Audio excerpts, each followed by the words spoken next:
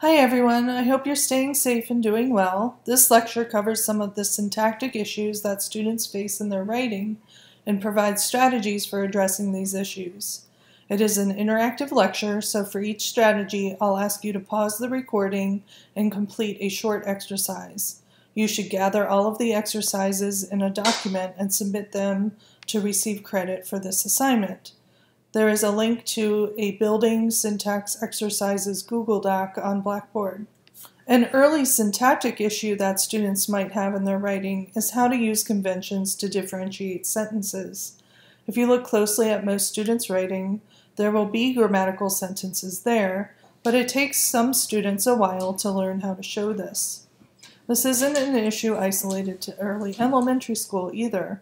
When I taught 7th grade, I had several students who still did not know how to mark sentences conventionally. With these students, we need to emphasize sentence basics. Conventionally written sentences start with a capital letter, include a subject and a predicate, use ending punctuation, and express one or more complete thought. Here's an example of a student who hasn't quite gotten a handle on sentence basics yet. In her first paragraph, she wrote, "I am a color crayon. No one would use me. I was an ugly green. They would use pretty pink and blue instead. I fell out of Stacy's desk that night, and in the morning someone stepped on me and smeared me all over the floor. And then the teacher saw it, and Sandy got in trouble. There was only half of me, so she threw me in the garbage. Well, it was kind of fun, because there was a brown crayon right then, and we fell in love. So 3 days later, I was Mrs. Brown." This is a great story. It's full of action and detail, but it's hard to read because she hasn't marked where the sentences start and end. To revise this piece of writing, she would need to add a period after crayon, capitalized N and no, and add a period after me, green, and instead. I would recommend taking out the and between floor and then, putting a period in between, and capitalizing then. We also need a period after trouble. The T in trouble needs to be capitalized, and we need a period after garbage and crayon. R in right needs to be capitalized. Finally, we need a period after Mrs. Brown. Notice that I'm not fixing everything I possibly could in this paragraph. I'm not adding an apostrophe to Stacy's. I'm not worrying about floor being capitalized incorrectly. I'm not fixing the spelling of half or through or garbage. I'm not adding any commas. For this and any sort of direct instruction, it's important to be focused on the skill you're trying to teach. Not doing this can be overwhelming for students and make them hate school or writing. Now you try it with the second paragraph. Pause the lecture now and rewrite the second paragraph to mark sentence structure by capitalizing the first word of each sentence and inserting ending punctuation at the end of each sentence. The original unedited text is available on the exercises document under Exercise 1, so you don't need to retype everything.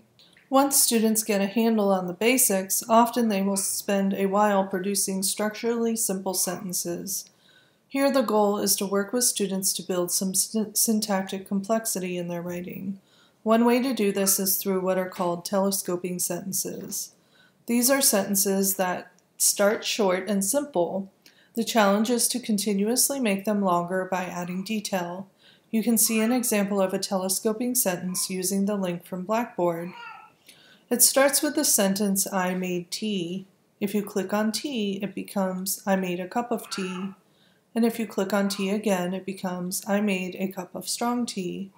Notice that the example illustrates all sorts of ways we can add syntactic complexity to a simple sentence, including modification, compounding, new phrases, etc.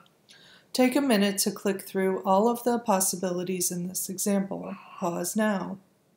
Now I'd like you to try creating your own telescoping sentence with at least 10 expansions, starting with the sentence, "He walked his dog." Pause the lecture now and figure out 10 expansions of the sentence. Obviously, I don't expect you to create a web text like the T example, so you can just write the sentence 10 times, adding a detail or description each time. The original sentence is available on the exercises document under exercise number 2. Another very effective way to develop syntactic complexity is through sentence combining. For this strategy, you ask students to figure out ways to combine shorter sentences into longer ones, which leads to a variety of types of sentences. For example, consider this series of sentences. The cars come cruising up Broadway. The cars are glittering. The paint is harsh. The paint is metallic. The paint is highly waxed. There is a rumble of exhaust. The rumble is great. Lights explode softly on the scene. The lights are for the street. The scene is primitive. Notice that as a reader or listener, this is a challenging set of sentences to get through. This is because the syntactic structure is repetitive and follows the same simple sentence pattern for the most part. If we ask students to combine some of the sentences, they might come up with something like this. The glittering cars come cruising up Broadway. Their harsh paint is metallic and highly waxed. There is a great rumble of exhaust. The street light explodes softly off the primitive scene. Or, the cars that glitter come cruising up Broadway. Their paint is harsh, metallic, and highly waxed. There is a great rumbling of exhaust. Streetlights explode softly off the scene, which is primitive. In fact, there are infinite ways to combine these sentences. These are just a few of them. Notice that the revised sentences convey the same meaning, but they do so in more syntactically interesting ways, which makes them more readable. Now you try it. Here's a paragraph that could use some sentence combining. The hamburger patties are grayish pink. They are grainy like oatmeal. They have already been laid out. They are on the griddle. The griddle is black. The griddle is old. They begin to sizzle in a puddle. The puddle is greasy. Pause the lecture now and revise by combining some of the sentences. The original passage is available on the exercises document under exercise 3. Once students start to build some syntactic complexity, though, often they will create unwieldy sentences. This is something I've seen as early as elementary school, and it's an issue with many of my graduate students too. For example, consider this rambler. I was happy to walk down the aisle as a bridesmaid in my sister's wedding, but I was very embarrassed when I stumbled in the middle of the ceremony, for when I recovered, I looked up and saw my sister, and I thought she was going to faint because I could see her standing in the doorway, waiting to begin her own walk down the aisle, and her face was all white. She looked like she was going to throw up. Notice that it's so long and complex that it's hard to follow the structure and meaning. I even ran out of breath multiple times reading it. Here's one possible revision. I was happy to walk down the aisle as a bridesmaid in my sister's wedding. However, I was very embarrassed when I stumbled in the middle of the ceremony, especially when I recovered. I looked up and saw my sister, and I thought she was going to faint. I could see her standing in the doorway, waiting to begin her own walk down the aisle. Her face was all white, and she looked like she was going to throw up. Like sentence combining, there are infinite ways to break up this rambler. This is just one of them. Notice that the revised sentences convey the same meaning, but they do so in a much more engaging and readable way. Now you try it. Here's a rambling sentence that could use some reining in.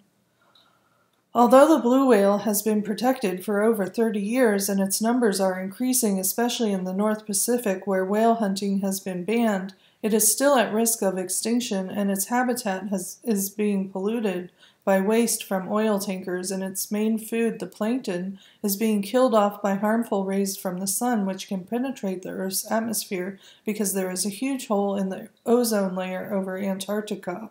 Pause the lecture now and revise the sentence by breaking it into smaller sentences. The original passage is available on the exercises document under exercise number 4.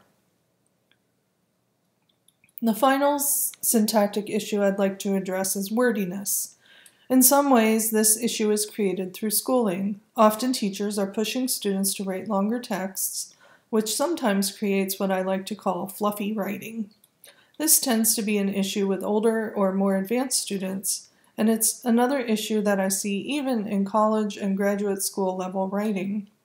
Let's look at an example. The cool, fresh breeze, which came like a storm in the night, lifted me to the exhilarating heights from which I had been previously suppressed by the incandescent cloud in the learning center. Now I can appreciate the work that went into writing this sentence. The student clearly has a handle on how to use descriptive language and incorporated detail into their writing. Things like using multiple modifiers, unusual words, and excessive description, though, can actually interfere with the reader's ability to understand a piece of writing. One way to revise this sentence would be, the cool breeze was a refreshing change from the muggy classroom air. Note that this sentence still maintains the original meaning, but it's much clearer and easier to understand. Like the other examples, there are many ways I could have revised this sentence. This is just one possibility.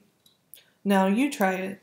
Here's a couple of sentences that could really stand to lose some wordiness. The game was spectacularly wonderful. I didn't score the defining goal, but I did manage dexterously to pass the ball to my amazingly talented teammate, who adroitly kicked it between the goalie's desperately reaching fingers and the rigid frame of the right-hand corner of the goal. How could you rewrite it to eliminate wordiness and be more straightforward? Stop the recording now and complete exercise number 5 in the exercises document.